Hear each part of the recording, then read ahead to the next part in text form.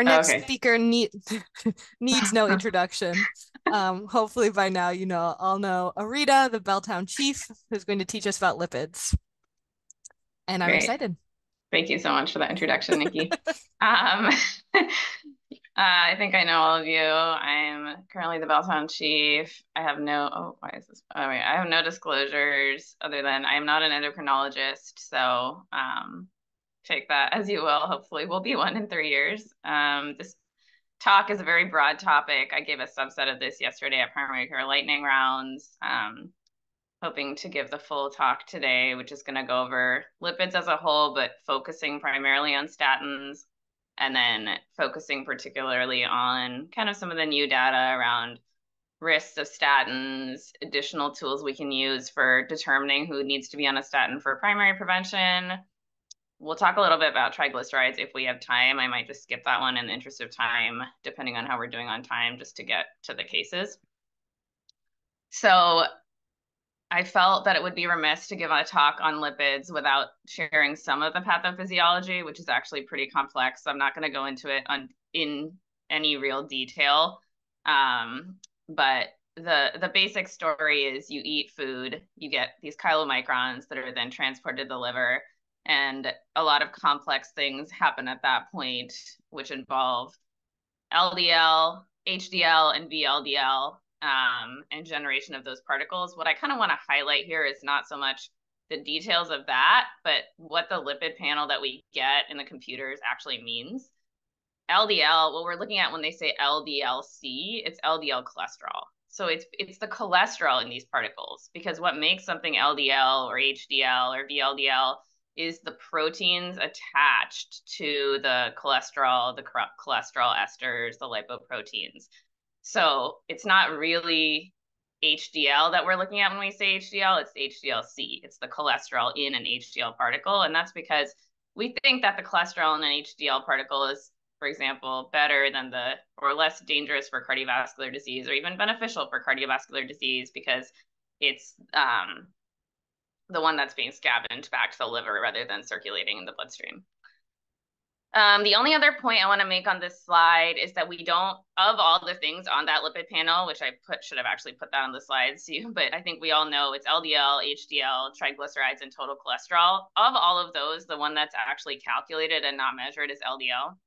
And the reason for that is to back it out of total cholesterol, you need to estimate VLDL, or very low density lipoprotein, which I won't bore you with the details of what that is exactly, but just to know that it's an equation.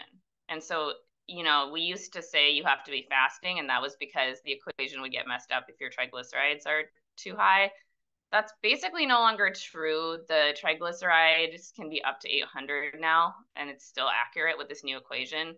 You might have noticed that you may not be able to see LDL if you're looking back at the lab reports view, and that's because the equation changed, so you can compare. I mean, I do compare, but from a formal mathematical perspective, I guess the lab doesn't want you to compare, and so you'll just see the LDL for that year, but you won't necessarily see it for the prior years, and that's because the equation changed last year.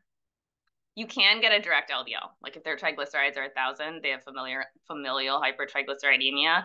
You could either have them fast or you could just get the direct LDL. It's just like a more expensive, more logistically challenging test. And that particle here on the right, I don't know if you can see the mouse, that is cholesterol. That is actually the cholesterol that we're measuring, the only thing that we're actually measuring in all these numbers. Okay. So with that, I'm going to go a little bit more into screening for hyperlipidemia. I think screening is not really that useful to talk about, because really we should probably be screening everybody. I really go by ACC-AHA, which is really just screen everyone over 20. Why not? Whereas, as it kind of always is, USPSTF is much more conservative about who to screen. And it really doesn't have any recommendation for screening women who are not increased risk, but recommends screening all men starting at 35 and and all people at risk at 20, and then women at 45 if they have risk. So I would just say start screening everybody at 20 every 5 years. The meat of this talk is kind of going to be talking about statins and primary prevention, because I think that's the part of this all that has the most nuance and controversy. I'm just going to start out with some epidemiology and some info on statins themselves. I think we all know about the different intensities, but I would just point out that even between rosuvastatin and atorvastatin, there are significant differences in potency. You can see on the bottom left that, for example, at 40 milligrams, a 20 milligram dose of rosuvastatin is about equivalent in potency to an 80 milligram dose of atorvastatin. So you can get a little bit more by switching them to rosuvastatin 40. I don't think any of us need to be told that, the epidemiology for secondary prevention is very good.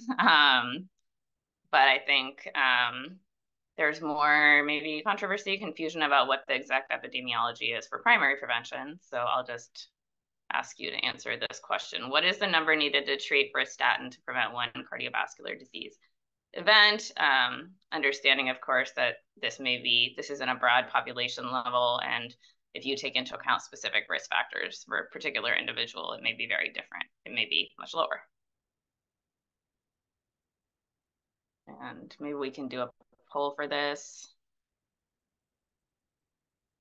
Maybe I can't see the poll. Can I not see the polls? Okay. For some reason I can't see the polls. Maybe if you make me a co-host, I'll be able to see no. I'm not sure. Oh, there it is. Okay. Sorry, my work mouse is not the most responsive. No worries.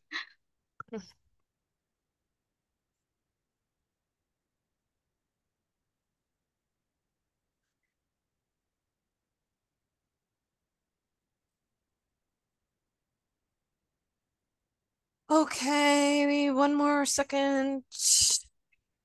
Go share results. Perfect. Yeah. So this is kind of what I wanted to get at. It's actually more like 1 in 40. I think when I made this talk, I thought it was like 1 in 400. So I was pleasantly surprised that it's much better than I thought it was. And I don't want to focus too much on this part of the talk because I don't think it changes management too much. But just to say, statins are a very good tool even for primary prevention, which is something I think that gets lost sometimes. This is not from a talk on lipids. This data is from a talk on numbers needed to treat, but they correlated with some other resources I could find that compared to a lot of other things that we do in primary care, statins are pretty high up there in terms of good number needed to treat for primary prevention. And that's, I think, all I'll say about that. And I won't really get into this. The guideline, there was a big guideline change in 2013 that basically statins didn't used to be recommended for people who had LDL less than 100. And that change made a lot more people statin eligible. I'm not going to go into that. So this is really like the meat of my talk here. What I want to talk about is, I think a lot of us, myself included, even before I made this talk or before I started practicing at Belltown this year, really had this 4-bucket framework in my mind of okay, you've got your people with LDL over 190, may or may not have familial hypercholesterolemia, kind of more of a almost secondary prevention kind of mindset with them. And then your secondary prevention folks, and I know what to do with those people, but what do you do with everybody else? And it used to kind of just be is their ASCVD risk score greater than 7.5? If so, put them on a statin, maybe moderate, maybe high if they have additional risk factors, but they should be on a statin, right? That really all changed with the 2018 guidelines, which I feel maybe didn't make as much of a splash because they do introduce a lot more ambiguity. So you can see here, and what I'm focusing on is these red and green boxes that, so less than 5% ASCVD risk score. And on a later slide, a lot of people will ask, well, is ASCVD risk score even accurate for my patient? That is a good question that I'll get into later. But I think part of that is why these guidelines changed and why kind of between 5 to 20%, there's a lot of clinician discretion as to who you should put on a statin. And these guidelines really introduce the idea of the risk enhancers as additional tools to determine who in this kind of intermediate risk bucket should be put on a statin.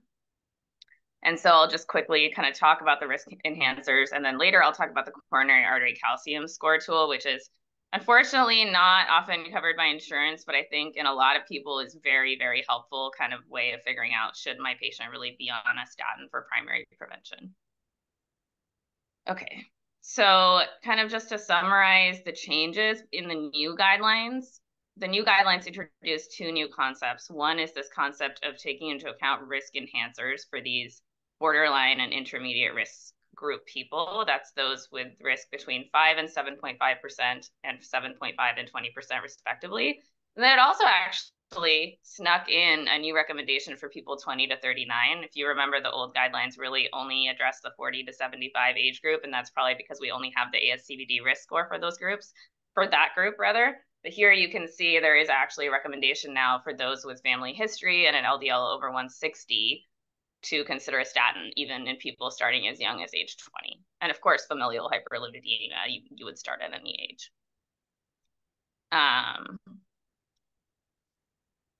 Okay. So let's talk a little bit more about these risk enhancers, because I do think a lot of times the old guidelines were nice. You were like, okay, what's the risk score? Is it greater than 7.5? Okay, start a statin. And now it's really much more at your discretion.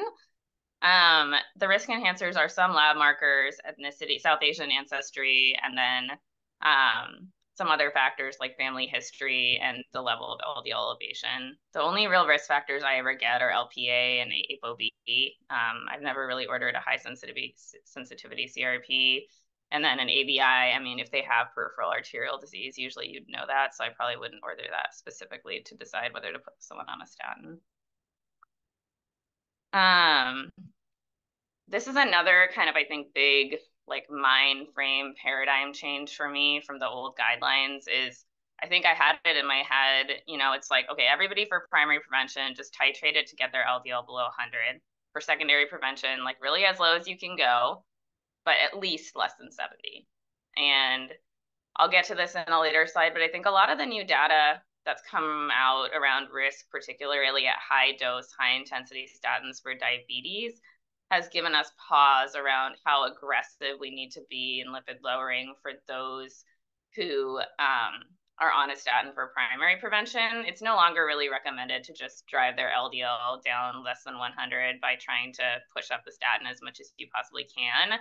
It's more like just saying, put these people on a moderate intensity statin and hope for this dose change. And you can, start at rosuvastatin 5 and increase to 10 if you need, but I wouldn't just put someone up to rosuvastatin 40 just to get their LDL less than 100 if you're doing this for primary prevention. Another question I think that comes up for me a lot with patients is like, they say, well, my LDL is like 75, my LDL is 85. You're telling me my ASCVD risk is, 17%, 14%, but my LDL is good. So does this apply to me? And yes, this applies to everybody with LDL between 70 and 189. And that's true for people with diabetes. That's true for pretty much everyone. So the guy, other than those folks with LDL greater than 190, all of these other things apply all the way down to an LDL of 70. Below that, it's shared decision making. But and then I think there was some data that came out a few years ago about this risk of hemorrhagic stroke, pushing people's LDLs down too low. That hasn't really been materialized in future studies. So the most recent meta-analysis in JAMA Cardiology actually found cardiovascular benefit even down to an LDL of 20. Of course, these were in patients for secondary prevention, so take that with a grain of salt, if you will. This is the slide that I was alluding to earlier. I want to kind of focus on the part of the slide with the little red box around it. So I think a lot of us often wonder, like we know that if we put in, say, a 75-year-old man into this ASCVD risk score, their risk will be probably elevated no matter what. And that is true. There is significant, and I don't know fully why, but this study showed there's basically, so the like light colored bar is observed and the whole bar is predicted by ASCVD risk score, and there's a significant overestimation that gets worse, particularly at older ages. Arita, can I ask you a question from the chat? Yes, please do. I'm not sure if you came across this in your reading, but to diagnose someone with like a familial hyperlipidemia, do you recommend sending genetic testing, referring to endo, going off just positive family history, ordering, like, are you routinely ordering apolipoproteins and things like that from the primary care setting? That's a really good question. So I think like true familial hyperlipidemia is really rare, and usually we'll have a family history, and those people should just be referred to endo and probably will need to get genetic testing. But then you have those people who are just like high risk, like maybe they have some like family history of cardiovascular disease that may be lipid related. Like familial hypercholesterolemia is a bit of a fraught term because I think a lot of people have hypercholesterolemia that's genetic, but I wouldn't consider them to have like what we consider familial hypercholesterolemia, which is usually like LDL over 190 over even over 200 with like history of, heart attacks early in family members. The ApoB and the LPA can basically be useful for any patient with like a family history of premature ASCVD, or if you're like unsure of whether to start a statin and want to get more information. So I wouldn't only order those in people that I'm worried about familial hypercholesterolemia. I just view those as risk enhancers. But if they truly have like LDL in the 200s, like strong family history, those people should see an endocrinologist, get genetic testing. Their like first degree relatives need to be tested, etc. But that's like a pretty small number of people. Because there are like many different types of defects in the LDL receptor you can have. And yeah, okay. Serious side effects from statins are actually pretty rare, so I won't really even talk about them. I'm talking about like rhabdo or acute liver injury. But the one that we think about most often is myalgia. So that is my next question. If someone develops myalgia while on a statin, you should.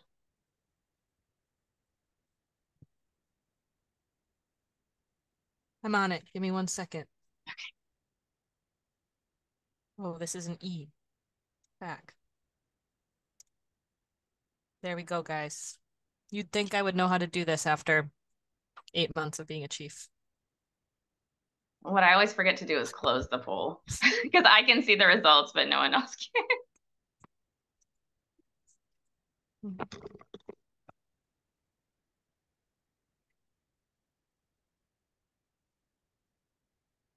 I realize this is a bit of a like reading question. The answers are coming in. Okay. We're going to give it a few more seconds.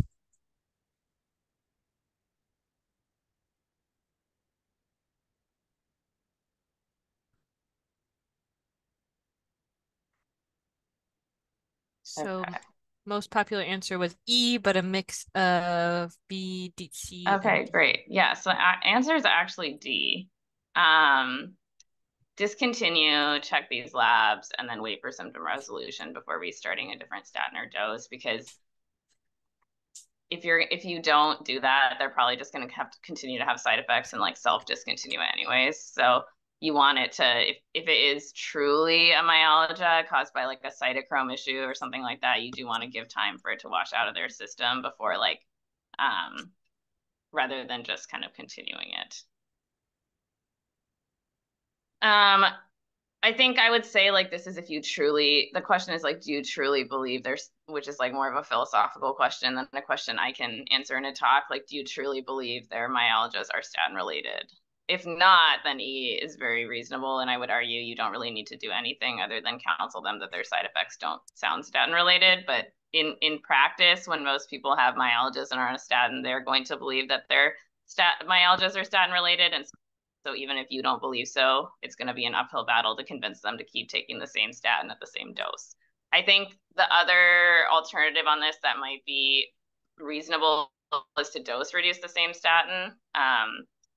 But basically the point here is that based on, this Lancet study came out that said most of the muscle symptoms that people developed while on a statin were not due to the statin. And I don't know how they came to that conclusion, but people develop myalgias for all kinds of reasons, and they know that statins cause myalgia. So certainly there is some element of the opposite of the placebo effect. But I think the important thing to know is that they can be real. And if they're real, it may be because they have an underlying condition that's predisposing them to myopathy. And so getting these labs can help make sure that you're not missing something like they have thyroid myopathy. And that's why they develop myopathy on a statin. It could also just be a cytochrome issue with other medications they're on, particularly fibrates and HIV drugs. So that is something else to be mindful of. Some people may ask you if they should take CoQ10. There's no real harm, but there's no real evidence that it helps. It may be involved in the mechanism, but it probably doesn't help. And so the only real like absolute contraindication to stopping the statin is if they have rhabdo or acute liver injury. Otherwise, there's not really a harm to continuing, but most people find these side effects pretty bothersome if they truly have myalgias. And so it's probably reasonable to stop the one they're on and try another one.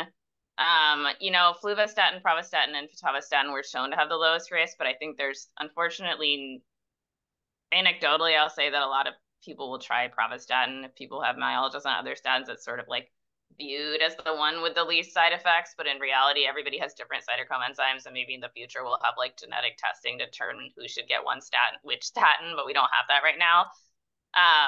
And then if they have to be on a high intensity statin, like history of cardiovascular disease, then you could just try the other high intensity statin or dose reduce the one that they're on after that washout period.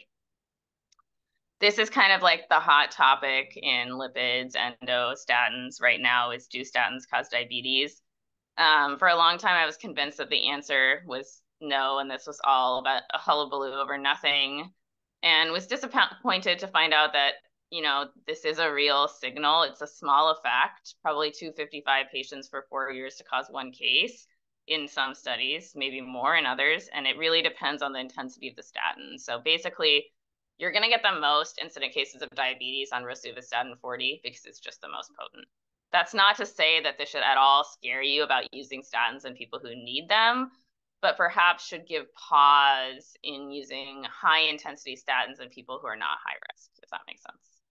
So to that end, and then like everything in life or in medicine, unfortunately, the risk is greatest in those that are already at high risk. So you can see that, for example, here, the increased risk on a statin versus placebo, that like overall the risk obviously of developing diabetes is much higher if you have prediabetes, but there's like this synergistic effect where there's a 2 times different, like the statin adds 2 times here if you're pre-diabetic, whereas if you're not, there's really no difference between placebo and statin.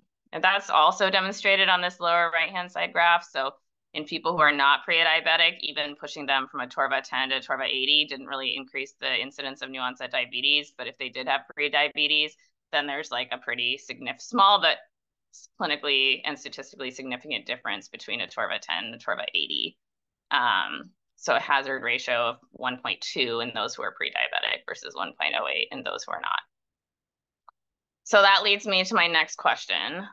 For someone with like an intermediate ASCVD risk, so say like 10%, between 7.5 and 20, one other risk factor, so LDL of 170, but no other risk factors, what approach would you, and there could be more than one right answer here, so just pick which answer you think is the best. Would you start rosuvastatin at a moderate intensity dose, or start a high intensity statin at a moderate intensity dose? Recommend only lifestyle changes? Start a moderate intensity only statin, or start with any moderate intensity statin, but increase to a high intensity statin if you can't get their LDL below target of 100? And there may be multiple right answers here.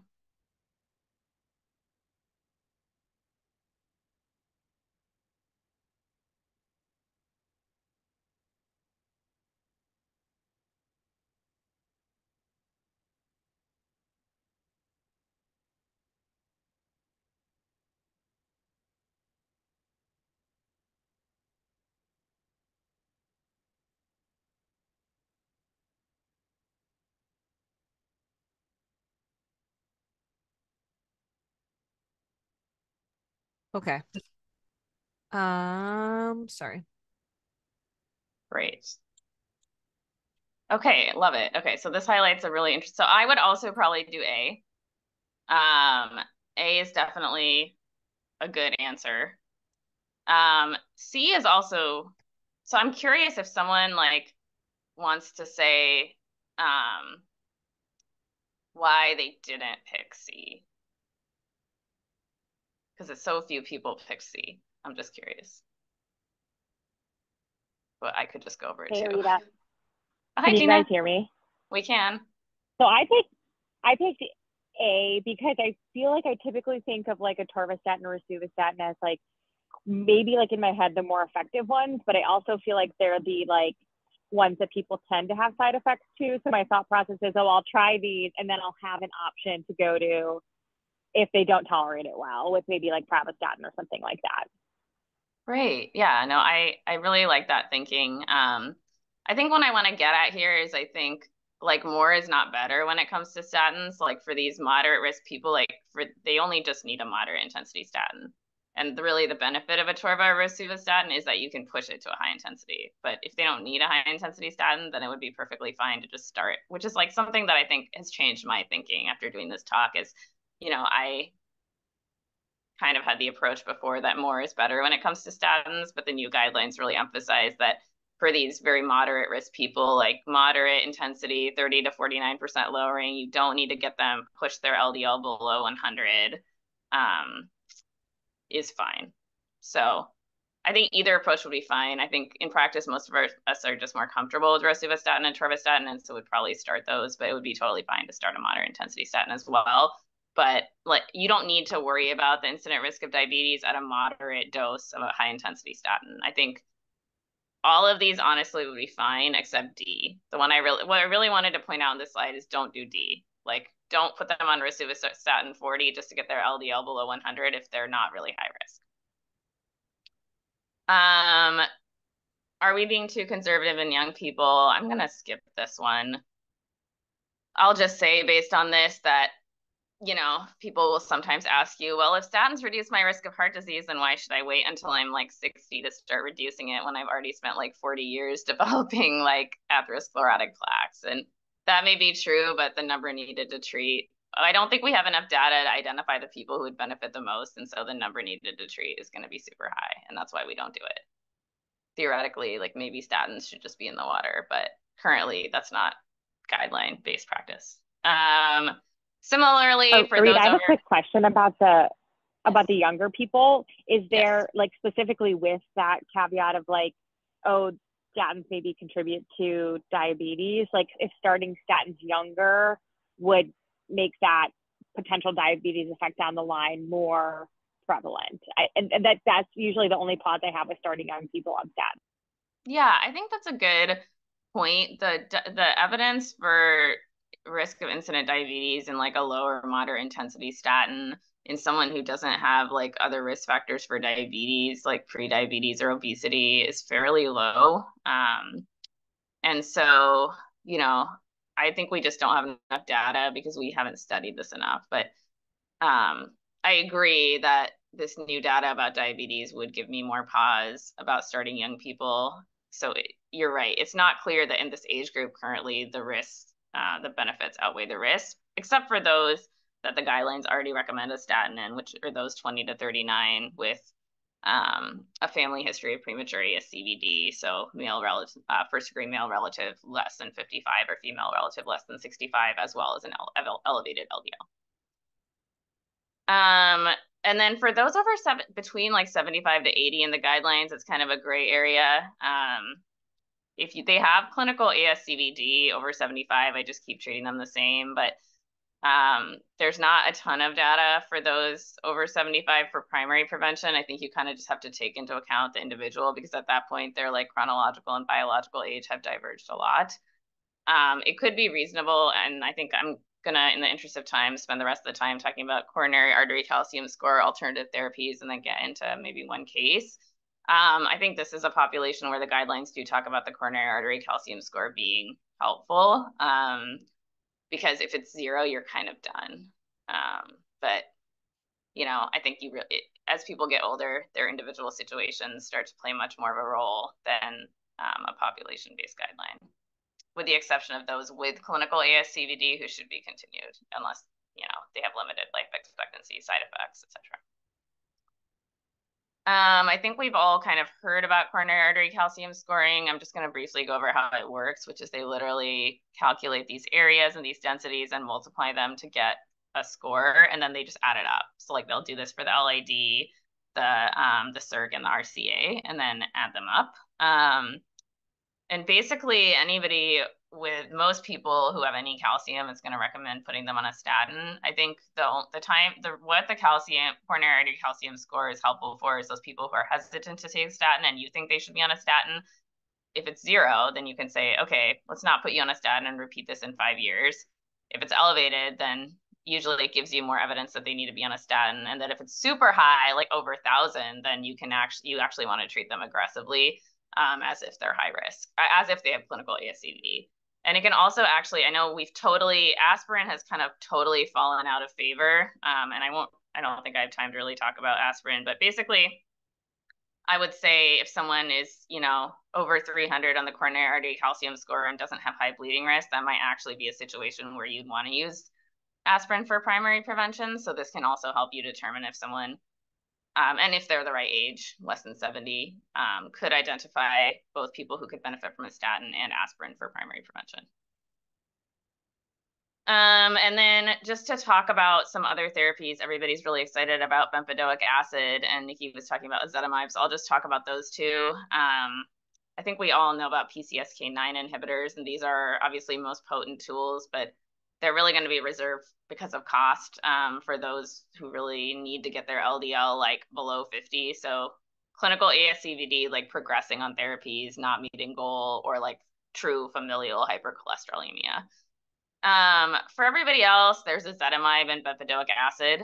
And ezetimibe has been around for a long time. I actually don't really know why we don't use it more. It's very effective and usually better tolerated than statins. It's not going to get you the same lipid lowering as a statin, but it's a good like 15% lowering, and it can have synergistic effect with statins. So certainly if someone's not at goal, and these are the people like you need to be at goal, so either like high starting LDL, or clinical ASCVD, or just like you put them on a moderate intensity statin, their LDL barely budged, you can try ezetimibe. And then there's this new one, bempedoic acid. If you e-consult endo, they're going to be recommending this for a lot of people because it's a prodrug. It doesn't cause myalgias. I think of it kind of similarly to ezetimibe in terms of lipid lowering effects, like 10 to 15 additional percent. Side effects include hyperuricemia and this like risk of tendon rupture that I think it's too new to know. I mean, it was a small risk in the studies, but it's a pretty new agent. So this hasn't been really a reason for me to not use it unless it's someone who I'm like particularly worried might be susceptible to this side effect. Okay, I think let me see how I'm doing on time. Okay, we're doing okay. I think I'm going to skip this slide because it basically says that none of these complementary therapies really have much evidence for benefit.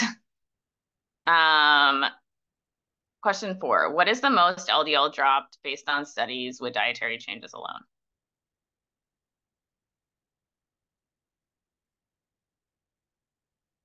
And then after this, we can pop into some of the cases.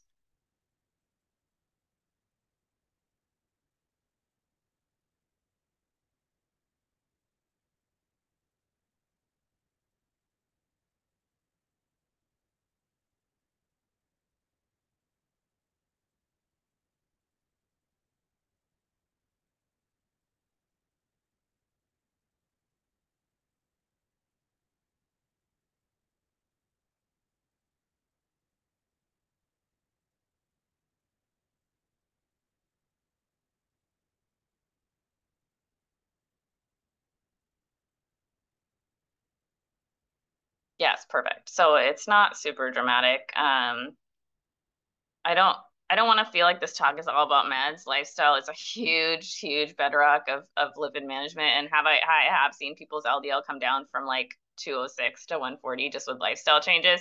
It kind of depends on what your starting diet is. I mean, if you're on like a keto diet or a very high saturated fat diet, you obviously have much more room for like decrease.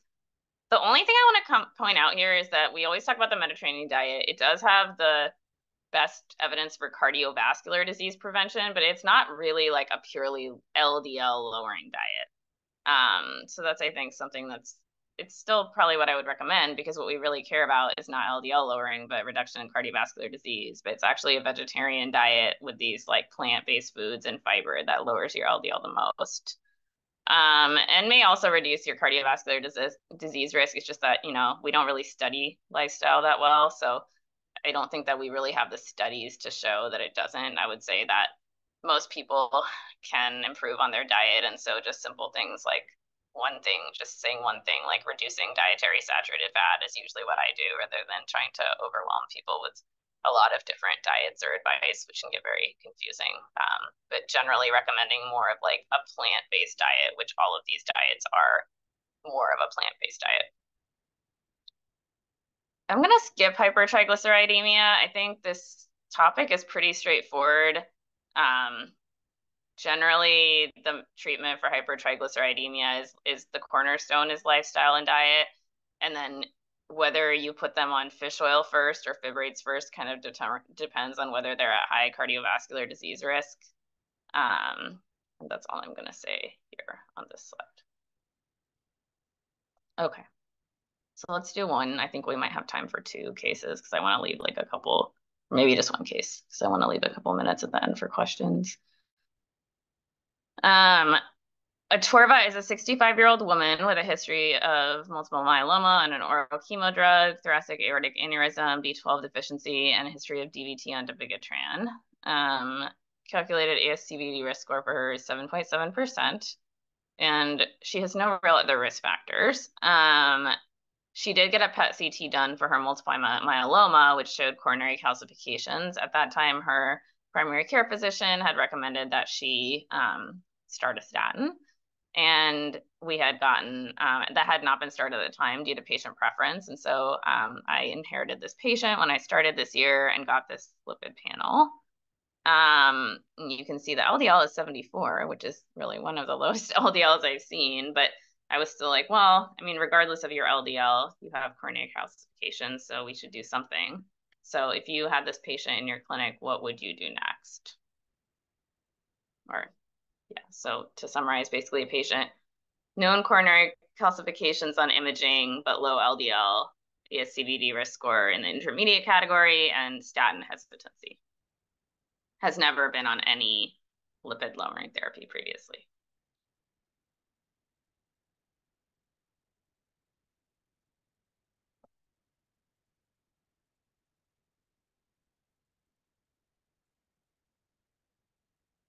Can we do a poll for this as well?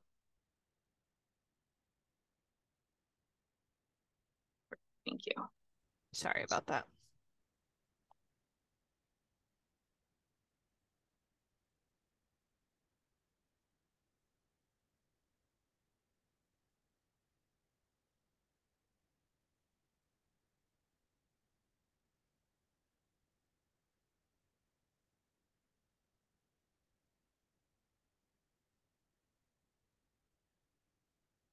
Okay. Most popular answer A. Okay, I love it because this is another multi-answer question and both of those answers are correct. So A is actually correct. I mean, you already know the answer that they have coronary calcification, so you don't really need the coronary artery calcium scan. But in this case, like the patient's basically like, I'm not going to start a statin because I don't think I need one. And so in this case, I found that I wanted to do an additional tool that might kind of push them more towards, or not even push them more towards something. I mean, I don't want to push people towards something, but like give additional information that might just solidify the evidence that we already have that this person has coronary calcifications and should be on a statin. You know, the aspirin, it can also guide decisions about aspirin, but this patient, I don't know if I even highlighted that, but they're on dabigatran, and so I wouldn't also start them on aspirin because the bleeding risk just wouldn't be worth it for the prevention risk. I mean, prevention benefit. There's some questions in the chat that I'll read, but I guess my question is like, Yeah. Isn't a coronary artery calcium score basically the same idea as any other CT scan? Like, I guess. Yes. So this is actually exactly what this slide is. Oh. Thank you, Nikki, for setting me up for this slide. So the only difference between a coronary artery scan and a normal CT or PET scan or any other chest imaging is it's gated, and that's like an electrical engineering term, but basically what it means is it uses an EKG. They're like doing an EKG at the same time that they're scanning you, and so they know like what part of the cycle your heart is in, and using that information helps them like get a better picture of the heart. Because if you think about it, most times when you're getting a chest CT, you're not getting it to look at the heart. You're getting it to look at the other thoracic organs. And so this is like a type of chest CT that's protocol to look at the coronary arteries of the heart, unlike other chest CTs. And that's why it's much easier for this type of scan to actually make a quantitative measurement of coronary calcium, whereas you can do it from the other types of CTs, but it's very uncommonly done. It's going to be a qualitative measurement. And the quantitative measurement can be helpful. I mean, it is a difference to have a coronary artery calcium score of 2 versus 2,000. So that's the difference. Yeah, I guess. Oh, sorry, go ahead. Yeah, I guess like my thought always was if it's significant enough to be seen on just a run-of-the-mill CT, it's probably enough that I'd want to treat it. Yeah, no, that's right.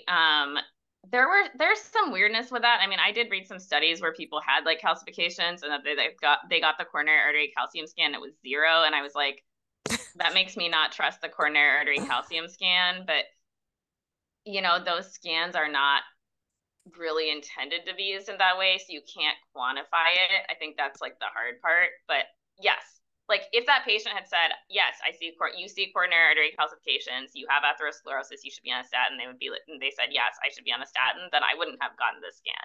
It was only because they were like, my LDL is 74, I really don't think I need a statin. And I was like, no, I really think you need a statin, that I got this scan. Oh, sorry. Some questions. Once you get like one coronary artery calcium score, these are from the chat. Is there any utility? Like when do you repeat one? Yeah. So the recommendations that I found were that the recommendation was to repeat it in 5 years with people with a coronary artery calcium scan score of 0 or less or greater than 400. And I think the reasoning behind that with 0 makes a lot of sense, because if it's 0 now, it might not be 0 in 5 years. And then with 400, I think you're just trying to look at the progression. I'm not really sure why the recommendation for greater than 400, because I don't think it would really change management. There's a weirdness there that like being on a statin actually increases your coronary artery score for reasons that I don't fully understand. So that's an additional nuance. But the point is, the people you really want to repeat it in are the people who have a coronary artery calcium score of 0, because then like in 5 years, if it's not 0, it's going to change your management. In this person, like I probably wouldn't, because their coronary artery calcium score showed like high risk with a score of 591.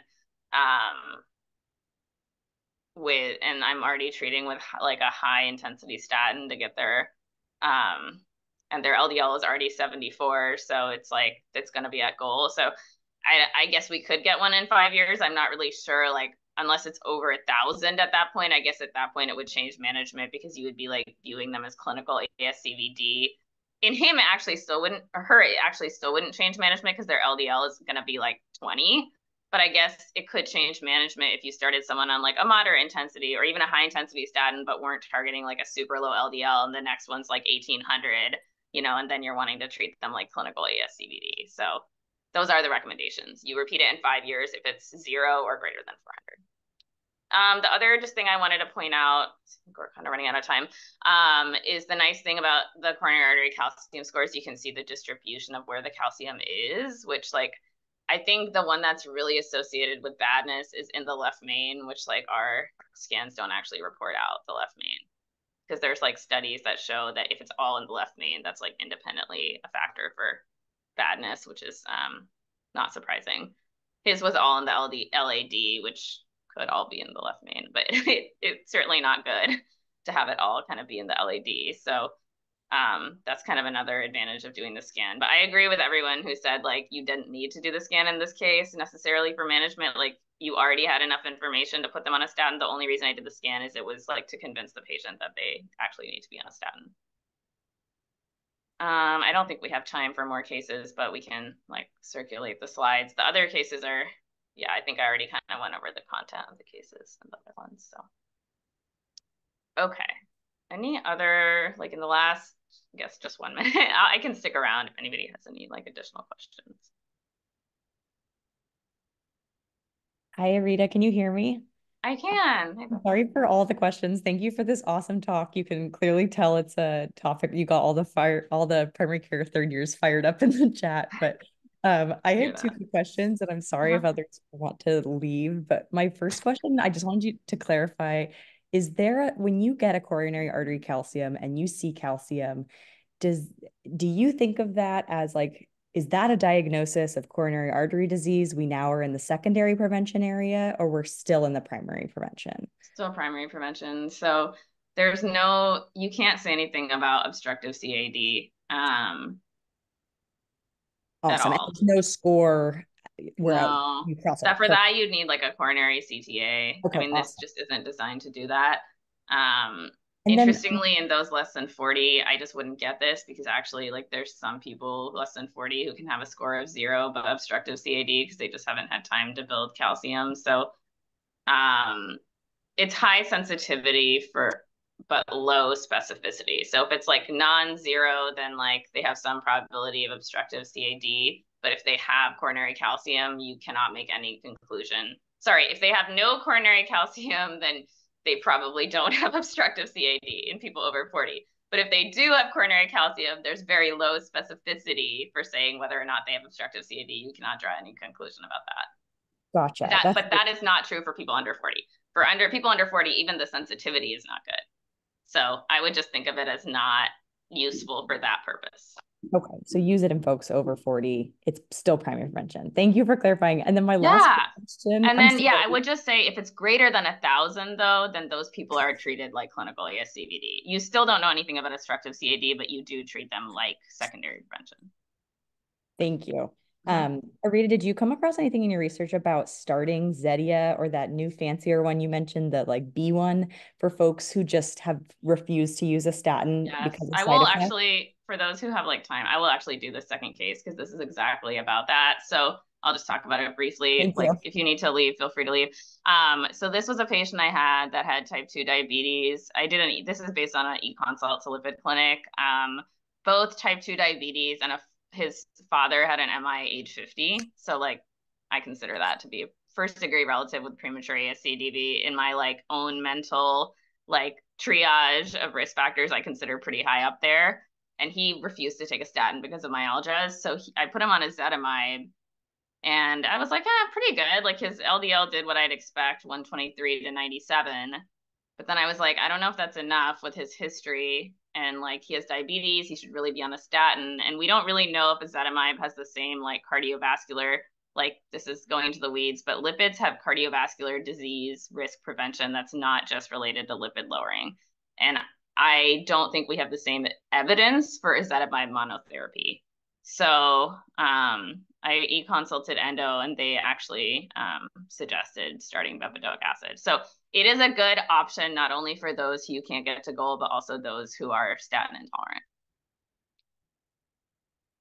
Does that answer the question, Becca? Did they say, yeah, no, did they say stop the Zetia? They said like stop Zetia, start Bembo. No, they actually said use it in conjunction with Zetia because it can lower lipids. It said in their e-consult, they said in conjunction with ezetimibe can lower lipids 25% further. So I don't know if that's like just purely additive or there's some synergy. I know there's synergies between Zetia and statins, so there may be similar synergies.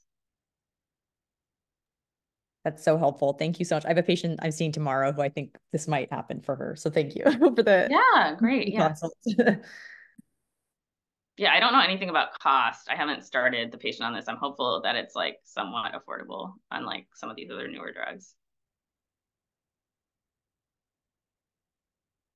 Any other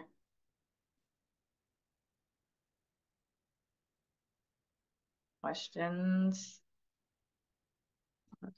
Time. Thank you so much, Arita. What this really taught me, I think, and I suspect many of the residents would agree, is like we could probably do a whole day just on lipids. I feel like the more I learn, the more complex it gets, like osteoporosis. Yeah, I mean, I think like the complexities really come in how aggressive to be in primary prevention. Because if it's like secondary prevention or familial, it's pretty clear. But yeah, and maybe too big of a topic for one day. Well, I really appreciate it. And thank you everyone for your excellent participation. And we will see you next time. All right. Thanks, Arita. Bye. Thanks, everyone. Bye.